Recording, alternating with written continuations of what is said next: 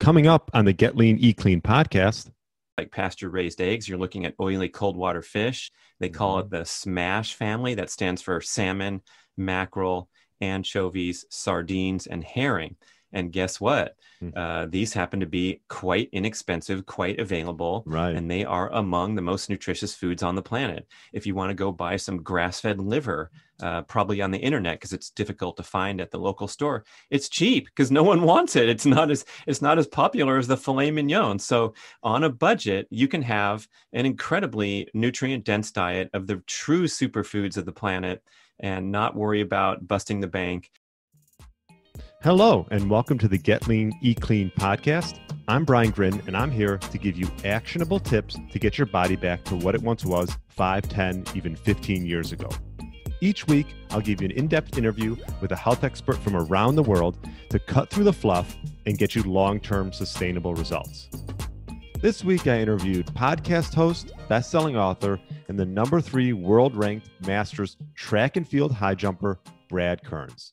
We discussed high performing as a 50-plus athlete, the importance of walking, intermittent eating, along with eating nutrient-dense foods, the advantage of eating 2 meals a day, eating healthy on a budget, the 3 most offensive foods you must avoid, and Brad's most beneficial workouts. So this was an entertaining interview with Brad Kearns. The second time around, I know you'll enjoy it. Thanks so much for listening and enjoy the interview. All right. Welcome to the Get Lean, Eat Clean podcast. My name is Brian Grin, and I have a repeat guest from when I first started my podcast, and that is podcast host, New York bestselling author, world record speed golf, Brad Kearns. Oh my gosh, what an honor to be a repeat guest, Brian. That's first so exciting. Only repeat guest.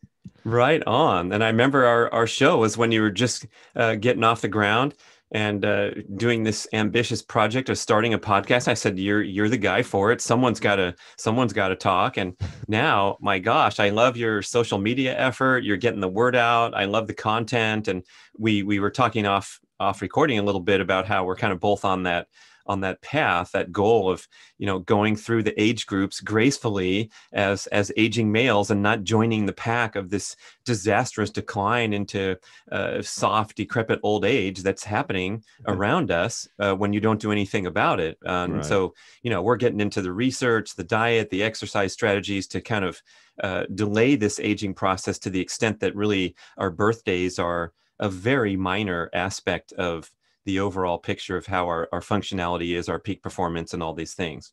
Well, yeah, it's interesting. If you watch golf, Phil Mickelson. Oh my gosh, funny. Yeah. You should mention that, huh? One of the greatest 50 plus athletic performances of all time. It's a miracle. Yeah, and that was I think he had quite the following. I think everyone was rooting for Phil to win at 50 the PGA Championship. And it's interesting. I actually listened to his interview after his and he really talked about how he's really dialed in mentally.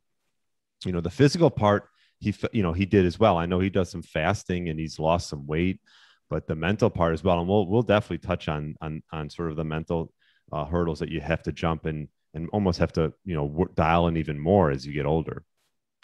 Yeah, it was interesting to read his comments and talk about his resets and his lengthy fasts. And I think they go hand in hand. Like, he's talking about getting his mind right.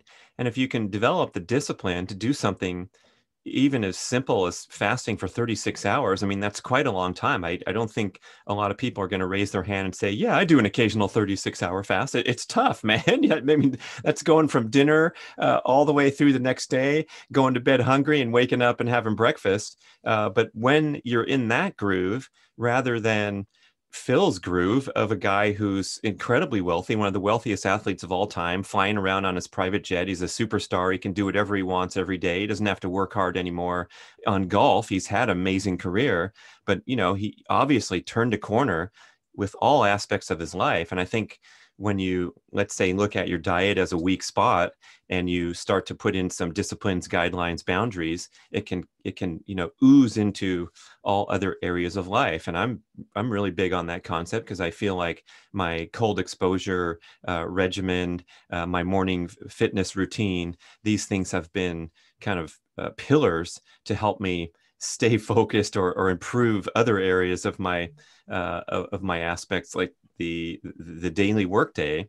I get distracted easily. I like to watch YouTube videos of high jumpers and look at their technique instruction when I'm supposed to be working on a book, or my email inbox is filling up, and we fight all these battles. And so when we kind of can do anything that helps improve our focus, discipline, resilience, we get a boost in all areas. Yeah, it's interesting you bring up the high jump. I wanted to talk about that. You recently, right, set the record for the highest jump for a 55 to 59-year-old.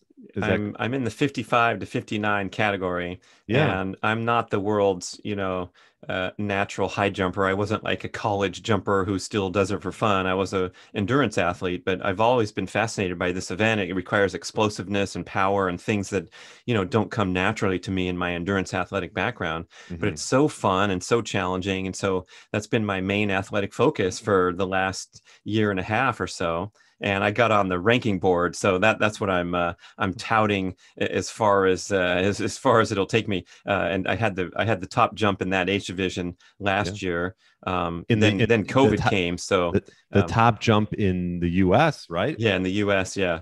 And third in the world. But right. Now with all the meets coming back, everyone's going to be jumping higher. And the more I brag about it, I'm sure there's old high jumpers listening, going, "I'm going to go after that guy." So I gotta get my A game on and continue to raise the bar. So there's the analogy for everything in life, especially in our age group. And my reference point of being back in my 20s, I was a pro athlete for 9 years. It consumed my life, right? I just trained and ate and slept as a triathlete, and it was a great phase of life. But of course, something like that has to come to an end. It was very, grueling and exhausting and time consuming, and it's a wonderful memory. But I think a lot of us have our story of back in the day. I played a little ball for Northwestern. I was the 5th string quarterback, and now all they do is talk about it and watch TV. And so I think we can all reference that athlete deep inside of us and take it forward and figure out something that lights you up even today with whatever lifestyle circumstances you have, and go for it and try to focus on something and have that blended into this comfortable, luxurious modern lifestyle that many of us live, where we don't have to ask anything of our bodies or even our competitive mindset ever. If we're not careful, we just kind of fade into a life of leisure. Yeah, it's interesting you bring that up, because I think that's so key, whether you're trying to do something like an athletic endeavor like you did, or even just losing weight. You always see this, people have a wedding that's like 6 months away that they're going to, and that's their landmark. And so I think it's good to have like some type of, I don't know, a date set where whether it's a competition or some type of, if you got to make it up, but try to have something where that you're a goal that you're working towards. And I think that will help motivate you and get you there. Love it, man. Our buddy Brian, the Liver King Johnson at Ancestral Supplements, is promoting this ancestral lifestyle, including integrating things that are challenging and difficult. And he's a big cold plunging guy and an extreme strength training, freak of nature who works super hard every day building a business, as well as in the gym and putting himself under, resistance load and trying to get more powerful. And his quote that he promotes is to do something that scares the shit out of you every day. Mm-hmm. And boy, we've lost this connection to our ancestral past is the big point that they're making with their supplements that you should take, because the modern diet is so devoid of nutrition. But also we've lost that connection in so many ways, where we faced harsh circumstances every day or frequently that made us tougher and stronger. And that's kind of what modern fitness goals and even athletic competition is trying to simulate. When we go and play on the senior tennis ladder at the country club, we're trying to get that, that eye of the tiger going, and that juice is flowing that make you feel alive. And so that's kind of the main message that I'm promoting, is like, let's get out there and pursue peak performance with passion throughout life and just figure out something. I love your idea of making up a date, because we do have to orchestrate these things in many ways, because life is so easy. One of the things I've been talking about recently is this obligation to walk more in daily life. And so if you live in, Manhattan or something where people are obligated to walk because the cars aren't easy, and they put in 3 or 4 or 5 miles every single day. But a lot of us are in the automobile life. And so, you know, park a half mile from your kid's elementary school, Right. get the heck out and hoof it in. And then you're gonna skip the drop off line anyway, which takes 15 minutes because there's so many cars coming. And so anything you can do to kind of make sure that you're obligated and you have commitments and habits in place, those are going to be big wins, because otherwise the momentum's going to suck us into the Netflix queue at night instead of having a nice after dinner stroll to go see the sunset from the point, which is 9/10 of a mile from your house. That's what we want to lock into place and make it an automatic behavior, rather than, hey, do you feel like going tonight? No, I'm kind of busy. I got to get back on email. Well, then you're gonna be thrown off track so many times. Yeah, no, it's a great point. I mean, I actually talk about walking more than I probably would ever think I would. I mean, I think it's like such a great thing to do after a meal, and to get into that habit, to go for a walk after a meal. I mean, we've seen with the pandemic, a lot of people actually got dogs, adopted dogs. And so that'll get you out and going. But like, just even like you said, an after dinner walk, not only does that just get you out of the house and out of the kitchen, because a lot of times that extra snacking can happen after dinner. But going for a walk, we've seen studies show that, right? It can blunt the insulin levels, blood glucose levels, and yeah, just for overall joint health, and just get you out of the kitchen, right? Get you into that fresh air, open space, away from artificial light. It's a great way to wind down and kind of transition into the easy, relaxing part of the evening, where you're lower stimulation. Help with digestion too, right? Oh, for sure, yeah. And there's one study that says a walk of 1 mile per hour for 15 minutes, which is barely moving, right? I mean, that's just the most easy stroll you can imagine. Okay. It blunts the glucose spike by 50% after a meal. And so, we really like our bodies love to walk after the meal rather than sit, and getting outside, fresh air, great idea. A lot of times of the year, it's cooler than your indoor environment. So getting out into a little bit of chilly air and breathing and looking at the stars or whatever is a great way to cap a busy, stressful day. Yeah. And I was looking at your book that you and Mark Sisson recently came out with, 2 meals a day, and such great principles that, anyone listening can follow. And I wrote some of those. So I think it would be great to go through those and just touch on that, because it'll give you sort of a good blueprint to follow, even if you just take one of them and implement it. But I noticed one of them was, and we'll talk about mindset, but obviously emphasizing nutrient dense foods. This is something we keep hearing all about, along with intermittent eating. I like that. Instead of intermittent fasting, intermittent eating. And the fact that you can't, guys, I think it was brilliant. You came out with a book, 2 meals a day. I was like, when I heard the title, I was like, God, that's just another way of saying something, but it's just a smart way to go. I think 2 meals a day is, I don't know if there's an optimal, but I think it's something that everybody can do. That's funny. For a long time, I'm going to tell you a secret backstage story. I was arguing that I wanted to call the book the 1.5 diet, which is cutting in half our 3 meals a day, this cultural notion that's been entrenched since the Industrial Revolution, really. And it's ridiculous that we need to feed ourselves on a clock at regular intervals. And so we're going back to our ancestral past, and we're saying, look, the eating the food was never a guarantee, and we should be really good at maintaining energy, mood, focus, cognitive performance, whether or not we sit down and eat a regular meal. And that's becoming metabolically flexible, another popular term that's being bantered around. But yeah, Sisson made up that term intermittent eating, and it does draw a contrast to this popular notion that that fasting is a big thing, or skipping a meal, because obviously ideally it would be you eat when you're hungry, or you eat when you want to have a celebratory event after a busy, stressful day. You sit down with the family, have a nice dinner, talk it over, prepare the meal together, all these wonderful things that we've kind of pushed aside in favor of clicking the button on the app to have someone drive to your house, and you don't have to lift a finger anymore. You just have to open the door and then start eating. So this massive cultural trend of eating too much food is being identified as the number one problem. And I think it's important to put into the mix. We're choosing bad foods, of course. We all know that we want to clean up our diet and get rid of the processed foods, but we're also eating too frequently.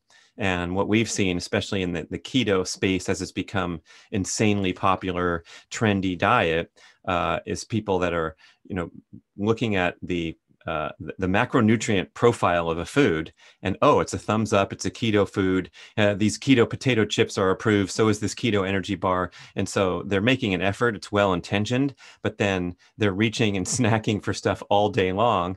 And as we know from great work, Dr. Kate Shanahan promotes this message a lot, that anytime you eat anything, even if it's a super duper keto approved friendly snack, you immediately shut off fat burning and shut off ketone production in favor of burning the calories that you just consumed. You got to work through those in your bloodstream. If it's sugar, sometimes we have a big problem because we're going to get a sugar spike and insulin rush. But even if it's a high fat snack of wonderful celery sticks smothered in Brad's macadamia masterpiece, it's got 5 stars for the nutritional content, but it's still taking you out of fat burning mode and into processing the calories, and then perhaps going down that slippery slope of having a tendency to overeat because we're eating these high reward, high stimulating foods. And that's the other big problem, is anything that's processed, anything that combines sugar and fat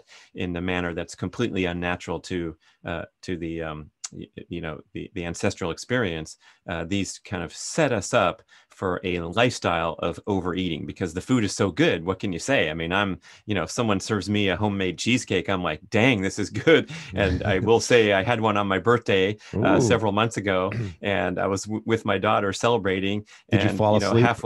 Halfway through the dessert, she's like, Dad, you're crushing that thing. I'm like, oh my gosh, you're right. So I had to slow down, because if I don't eat these things very frequently and someone gives me one, oh boy, I can crush it. And so being mindful of, the nutrient content of your foods, to go back to your original tee up here, when you eat something that's extremely nutrient dense, it's really satisfying.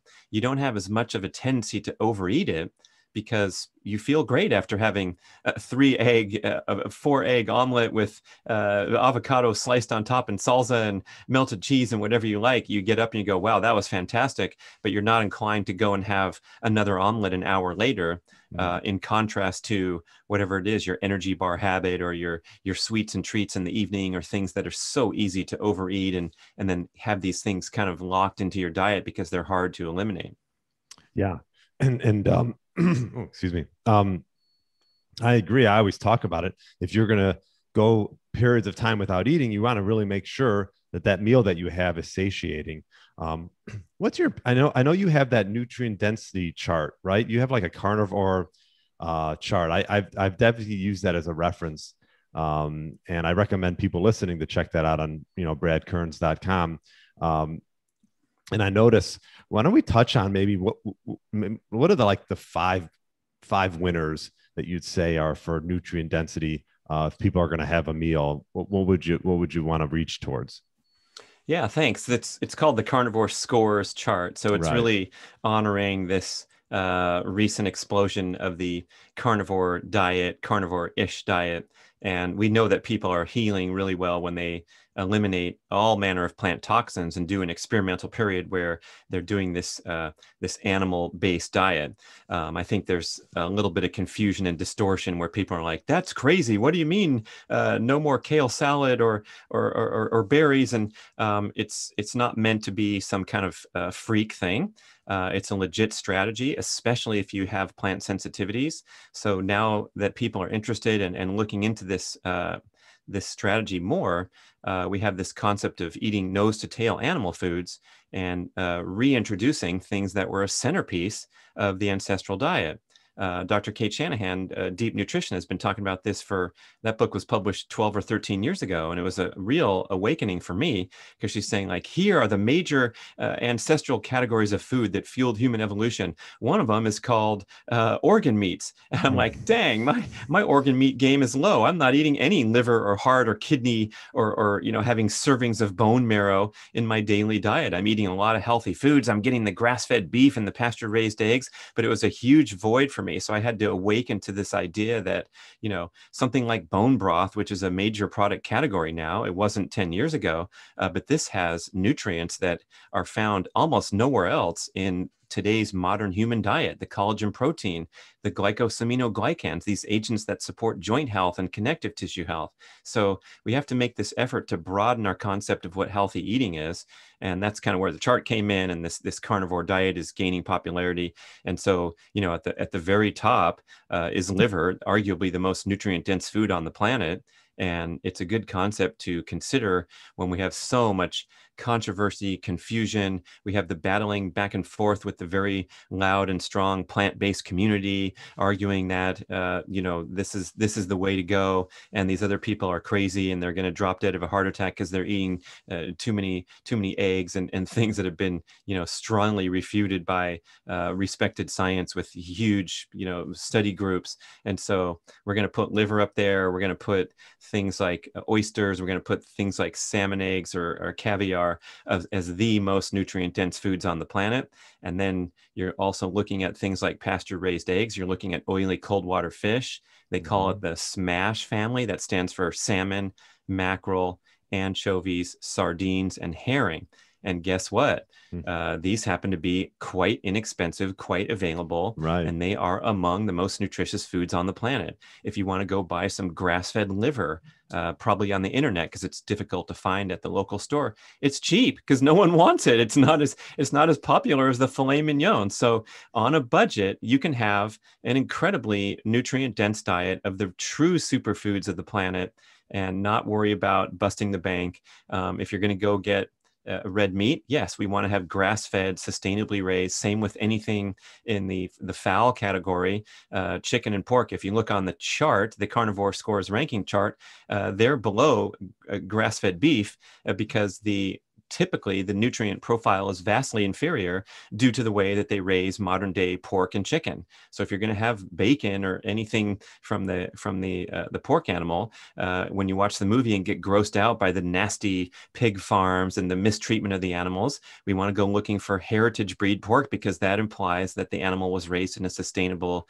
humane manner. Same with a pasture raised chicken, which is much more difficult to find than stopping. I don't know if they have those, what are they called? Oh, Chick-fil-A. I don't know if they have those in Chicago area, but like we drive by and the cars are lined through the driveway and out into the street, lining up for this super, I guess it's must taste pretty good. But the stuff we're getting at fast food, so, yeah. We're getting the worst quality animal, and the people who are against that have a legitimate point. So we want to have sustainably raised animals and go big on the foods that give us the most bang for our buck, and especially if there's holes and voids in your diet. We're big fans of taking the organ supplements. So if you're listening to this show and you're thinking, dang, how am I going to fry up a liver and put that into my daily diet? I don't even like the taste of it. You can certainly supplement with well-chosen strategy there, and shore up that area of your diet. Get the bone broth in there. With eggs, I think that's the best example of increased value and increased nutrient quality if you go from a conventional egg to a pasture raised egg. And now Vital Farms seems like they're distributing in any supermarket. You're going to find a true pasture-raised, certified humane egg. And those a dozen of those maybe cost $6-7, something like that, instead of $3. But you're getting an egg that possibly has 20 times more omega-3 content because the chicken was afforded its natural diet and it's eating grass and bugs and worms and things that make it a healthy animal, rather than an animal who's stuck in a coop eating feed all day and lays an egg. And boy, these things can make a big difference over time. Yeah, no, that you summed it up really well there. I I like your. notice I didn't mention any plant foods. So this chart is especially geared toward people who are going for this animal-based diet emphasis. But down in the bottom, there's a nice grid of the least offensive plant foods. Mhm. And this is an awakening to me because I thought, we've been telling people to eat their greens and their cruciferous vegetables and all these things that have a lot of nutritional benefit, but they also have a lot of antigens or anti-nutrients in there. So, I was making these super duper power green smoothies for a while years ago, and I would throw in a whole bunch of raw kale, spinach, celery, beets, and carrots, and protein powder, and Mm. almond milk, and whatever else was in there. So I was getting this massive dose of raw leafy green plant matter and the other things I mentioned. And so this was a concentration of all these agents that are very difficult to digest, and actually they're minor poisons that stimulate an antioxidant response in the body, but they can also cause leaky gut, which is such a huge health problem today.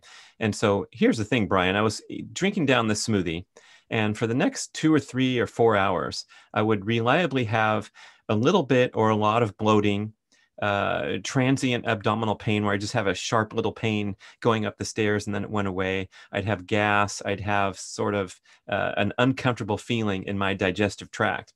And it was just seem like a natural, normal part of life because I've had gas bloating and transient abdominal pain in association with meals for decades, and all of us have. Mhm. And so I didn't pay much attention to it. Some days it was really bad, and I had to hang on my yoga apparatus where you put your Oh. hands on the bar and you can go upside down, Mhm. and then things would start to feel better, and I'd go about my day. And I was talking to another athletic friend of mine who was also making the green smoothie, and he goes, "Yeah, my stomach blows up every day too, but it's worth it." And his comment stopped me in my tracks. And I said, wait a second, if something's extremely healthy for you, which is the only reason we're making this green concoction, I wouldn't say it was delicious, it was okay. Mhm. But if something's that healthy for you, it shouldn't cause gas, Mhm. bloating, transient abdominal pain. It just doesn't make sense to the rational thinking brain. And Right. that's when I started to awaken further to this idea that maybe these superstar plants like kale, like spinach, those are the ones with the highest levels of oxalates in them, which are causing all kinds of problems, especially in sensitive people. Some of these things can damage thyroid function, and you go down the list of the various plant foods that are popular, and Mhm. they can be real irritants to sensitive people, or minor irritants to people that aren't super sensitive, but people like me, where it's like, what am I doing drinking this thing that's blowing up my stomach every day? And I think, like you mentioned, I mean, if you have this every once in a while, it's probably not a big Mm, deal, right? But if you're having that green smoothie every day, it's going to add up. yeah, that's right. Yeah. And our tolerance goes down. And then what happens is we become sensitive to a variety of other foods that might otherwise be okay.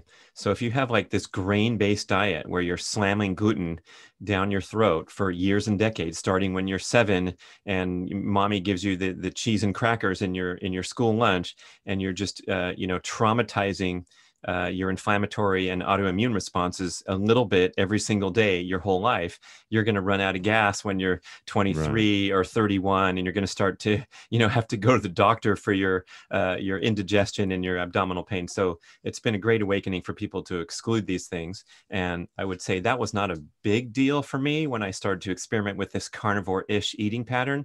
But what I noticed was the increased nutrient density, because I was putting aside some of these things that have a lot of bulk, but they're not filling, they don't have as much nutrition. So you take an egg, or a few ounces of liver, or a cup of bone broth. Matt Whitmore in the UK, Fitter London, he's got me putting in 4 or 5 egg yolks into the bone broth, stir that thing up, I and got to so try now I that. have a true Mm. superfood meal, Are you if that's going to be something I choose in the morning. are you making your own bone broth? Well, I have before, but It's a it's lot, much easier to right? go and these products. The way you can tell a quality bone broth in the store is it ain't cheap. So you're Right. spending $8 or $9 for basically what amounts to a 1 day serving, but it is a true superfood. So I'm going to budget for that, regularly. And people can make their own bone broth for very inexpensively, because the best material to make bone broth is really cheap. You can go to the butcher and say, hey, can I have some knuckles, the Right. joint of the cow? And you soak those for 48 hours and you have yourself a really nice homemade bone broth. It's kind of fun to know that you make something at home. My favorite thing to make at home is kombucha. So I'm like the kombucha king, and I have like Ooh, 3 that's gallons interesting. going at any one time. And then I second ferment them with an assorted fun flavors. So I'm getting this lemon lime kombucha that I love to drink and mix with bubbly water. So I have like this really effervescent, delicious drink that's given me a nice dose of probiotics every day. So that's kind of fun. Yeah, we've been making beef jerky. We got a Oh, dehydrator. fun. Yeah, I recommend. Wow. It's so easy. We were spending so much money on like, this grass-fed, really high quality. You buy like 1 ounce, it's like $6. You're like, it just gets a little obscene after a while. But you buy your own. I got a couple pounds of what kind was it? Round steak. There's certain round steak. There's certain meats that you want to get, but it was grass-fed, grass-finished. For 2 pounds, it was whatever, $26. And then it makes a ton of beef jerky, and it's really easy to use a dehydrator. I mean, you do not need to be a world-class chef. Oh, that's great. Yeah, that's what's Yeah. fun, getting further into this stuff. And I associate with regular people too, as you do, where they're just trying to get through the day. They're busy. They're not obsessed with diet and nutrition science and emerging health. And so they ask me, for quick tips. And this comes to mind right now as something to throw into the conversation. It's like Hmm. most people still have these, what we call the big three most offensive toxic modern foods.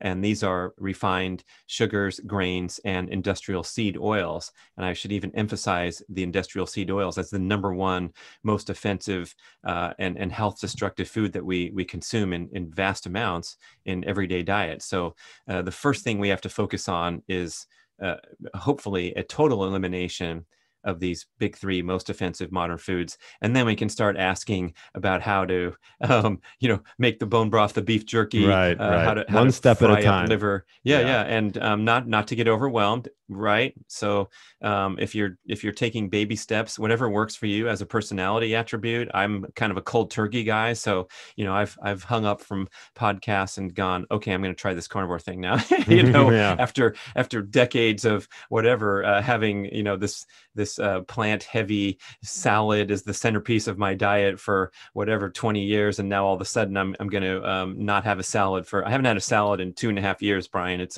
been a major awakening. I've been at the same way. I used to have a big salad in the middle of the day, and I sort of just transitioned out of it. Yeah. And I mean, I never had really like necessarily issues, maybe a little bloating and things like that. But I know people who've had like eczema and skin issues and other things. But no, I eat the carnivore-ish as well. And that's not to say I don't think that you can have plants from time to time. I mean, I'll have onions and mushrooms occasionally. I know I have I splurge. My splurge is probably nut butters. I've had yours. I found some sprouted ones as well, which is something you can do with, right, bread, with a lot of these foods that maybe have some anti-nutrients in them, is ferment or sprout or soak, if you still want to implement them into your diet.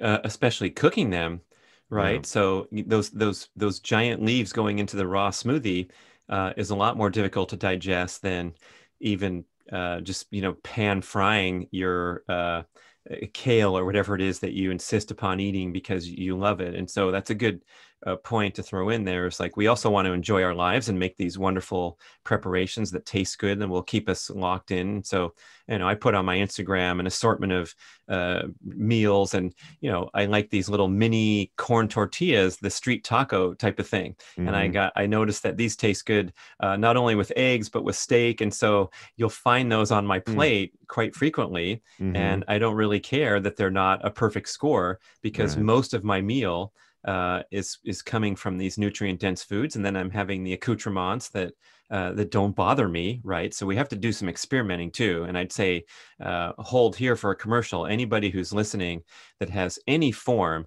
of nagging inflammatory or autoimmune condition, whatever it is. If you get the watery eyes and you have to go get eye drops, or if your skin tingles, or you have reaction after eating certain foods, these are the things that require an experimental phase of a food restriction diet, and then determine what your main sensitivities are. You can even try to add things back in over time if you want, and you really miss your evening slice of cheesecake. Okay, well, let's stop eating cheesecake for a month and see how much better you feel. And maybe that thing shouldn't come back except for cameos on your birthday. But that's the strategy here, is to kind of refine and test. And I think diet is getting more personalized these days, which is kind of I think that's where the industry is headed, really, is not, slamming things over your head like, hey, this is the South Beach diet, and this is what you're going to eat every day, and this is your breakfast, and this is your lunch. Those days are gone. I think now we have to kind of back up a few steps and just be more mindful about what works for us. And that's why, the title 2 meals a day was a pretty aggressive attempt to say, look, the first thing we got to do is cut out the junk food. And the second thing is to acknowledge that we eat too much freaking food all day long, whatever it is. Don't show me how good it is. Just kind of, step back and try to get better at burning fat and skipping meals and feeling great. Yeah. And, we've touched a lot on nutrition, and, I think we both agree that if you want to get to a certain place health-wise, it's probably 80% when you're eating and what you're eating. What about touching, and we talked about this a little bit off the camera, but I know you had an interview with Herman Pontzer regarding calorie burning and, energy expenditure and working out, because we're both active individuals. What did you gain from that interview and his whole thesis?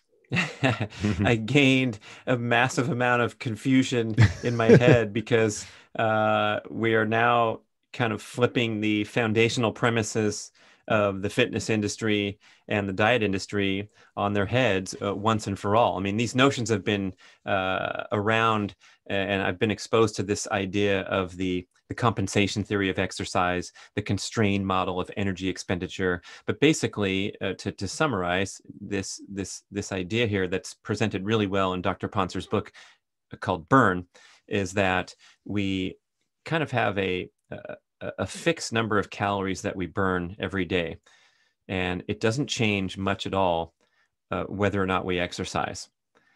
And so this idea that we burn the same number of calories every day, whether or not we did our workout, is a real mind blower.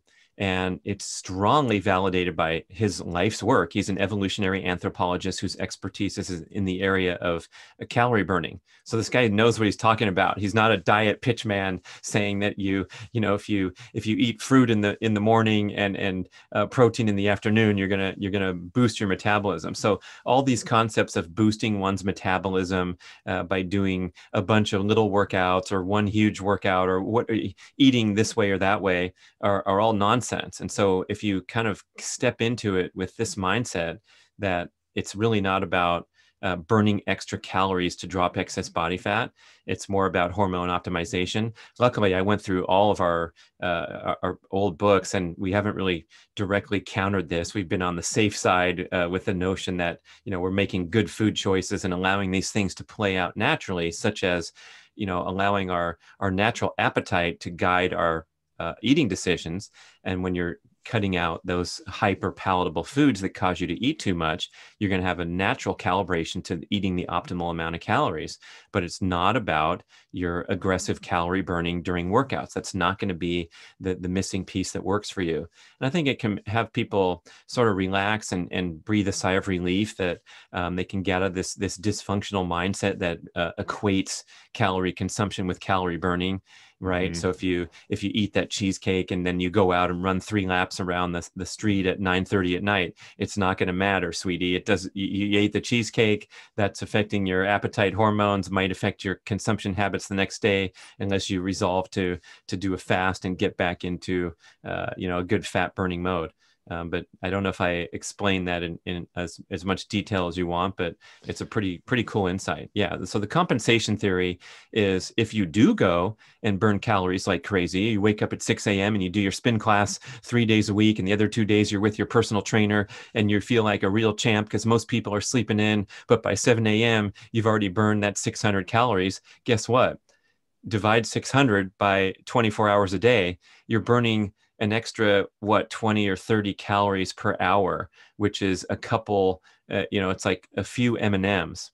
And if you compare that to your sedentary neighbor next door who gets up and walks out to get the newspaper, walks back in, maybe takes their dog for a stroll at night, they're catching up to you because everything they do requires more caloric expenditure. So if you climb one flight of stairs as a fit person, guess what? That's not going to bother you. But someone who's unfit, pushing the cart through the grocery store aisles, all these ways where we're going to burn around the same number of calories every day, whether we work out or not.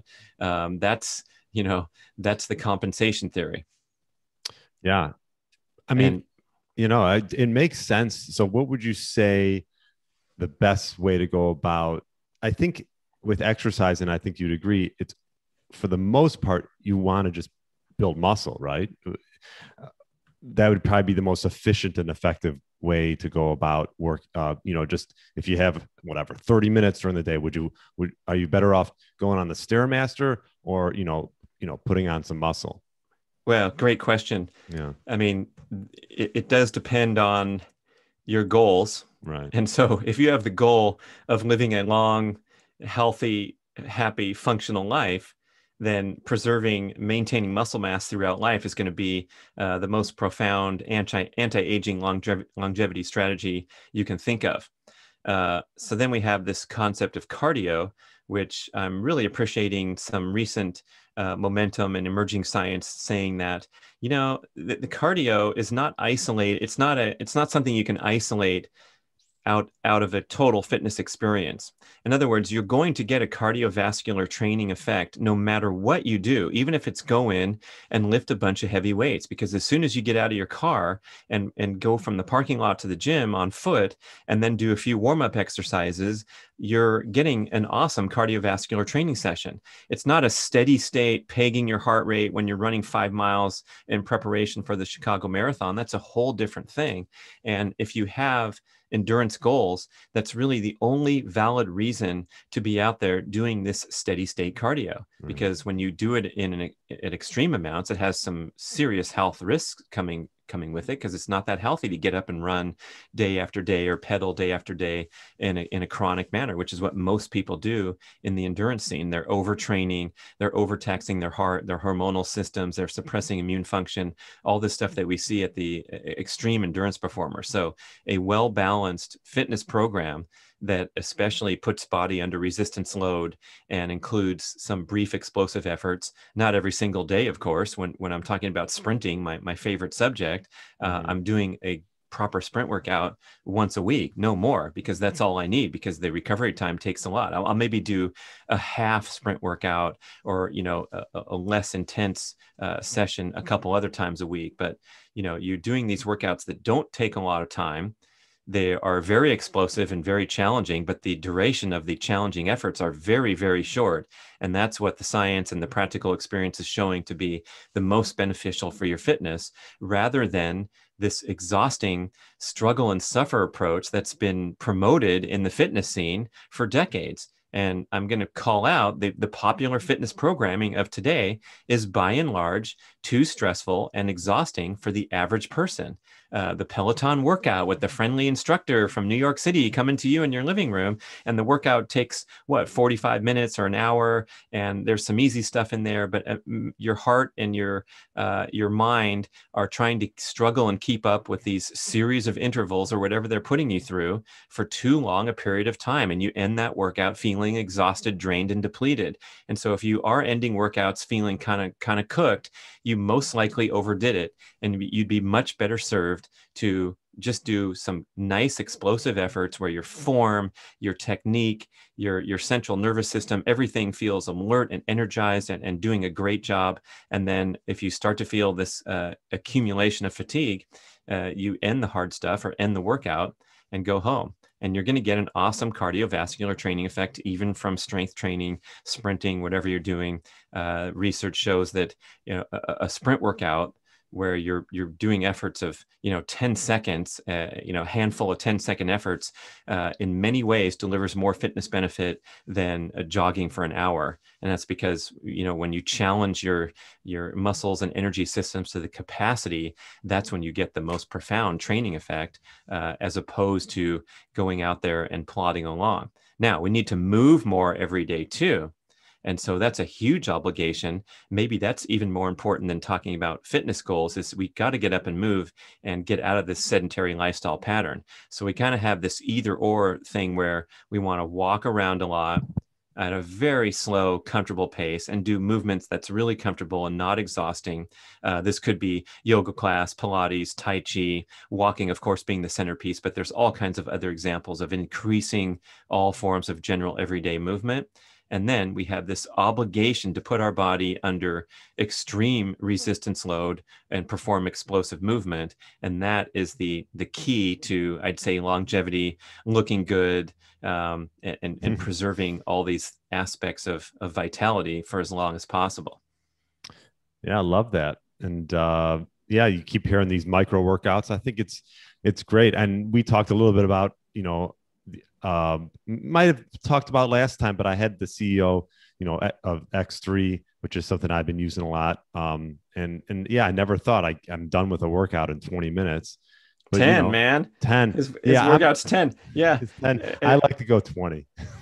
Oh man. I do a little bit of a warm up, but yes, it's one set and done, to fatigue with, half reps. And, yeah, I mean, I love it. And, I think the fact that whether you're doing a 10 or a 20-minute workout, and there's no excuses anymore. It's like, when can you not fit that in?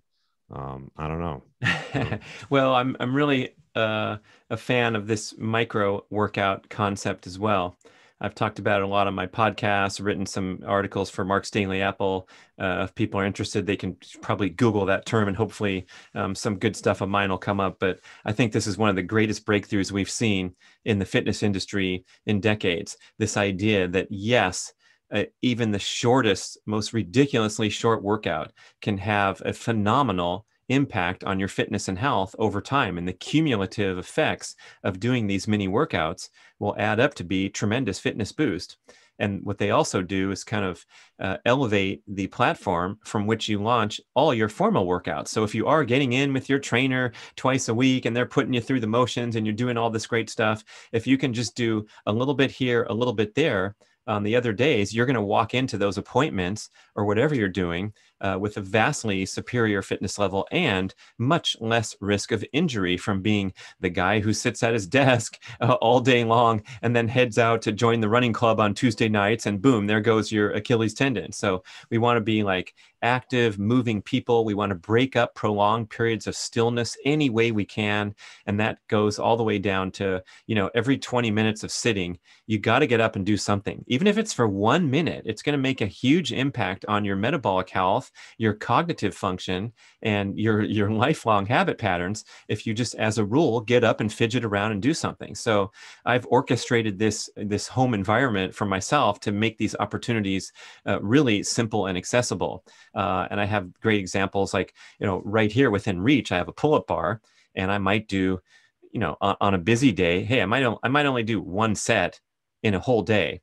Some days I'll do 5 or 6 sets, but I'm pulling my body over a bar 12 times in one set. And if you go 365 days a year and I'm doing this, 300 times a year, and another 5 or 10 or 20 or 30 days I'm doing several sets, this is outside of my workouts. I'm not talking about my workout when I might be going and doing pull-ups. This adds up to, thousands of hoisting my body weight over a bar as part of my life. I don't write it in my training log proudly to say, hey, I did 6 pull-ups on my way to the cupboard to get another Post-it note. It's just kind of in the groove here. And there's other things. The stretch cords are hanging here, the X3 bars downstairs. I have a deadlift bar that's on my way from the kitchen to the garbage bin. And so my rule is whenever I throw away the garbage from the kitchen, so what's that? Once every other day, I do at least one set of deadlifts. Now, if I'm in the mood or I'm doing a workout, maybe I'll do the proper 5 sets of this and warming up and doing something that's taking, 10 or 15 or 20 minutes, or it's part of an actual workout. But I want people to get out of this mindset that, especially with COVID, you're hearing people say, well, my gym closed, so I've really gotten out of shape and I haven't done anything. It's like, dude, your gym is in your cubicle, because if you can drop for 20 deep squats, and that takes what? 30 seconds, and you can do that several times a day. Oh my gosh, even someone who's really fit, when you get up to 18, 19, your 20th squat, you're feeling a little burn. It's not easy to do something that simple. Or just, I have one flight of stairs in the house, and I sprint them almost every time, just because I look at a staircase and I'm like, hey, this is an opportunity to sprint. It's not going to get me tired for tomorrow's big workout. It's just a chance to do another micro workout. So my examples of micro workouts last from, 4 seconds to sprint up the stairs to, 1 minute of doing, going out of my way to do some pull-ups. And that's where, it's within reach of everybody. And if you think that doesn't matter or that's no big deal, you're absolutely off track. It makes a huge difference. And so we got to get out of this mindset that's an all or nothing. And my gym was out of towels this morning, so I turned around and drove home. That's the kind of thing that's really blocking people from having a more active, healthy, fit lifestyle. Yeah. I mean, this was all good stuff, Brett. I feel like we could talk for another hour on this stuff, but this is, a lot of good actionable tips. I mean, if you're walking after meals, if you're not snacking, I mean, those two things right alone, I think can go a long way.